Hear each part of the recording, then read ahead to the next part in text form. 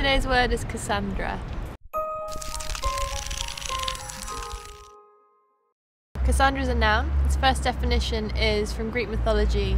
She was daughter of Priam, king of Troy, who was endowed with the gift of prophecy but fated by Apollo never to be believed, and two, one who utters unheeded warnings.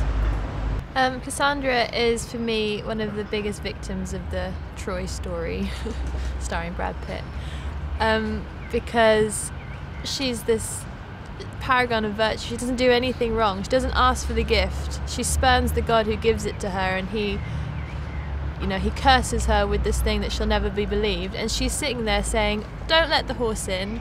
The city's gonna burn." And everyone's saying, "Shut up. You've got your histrionic woman.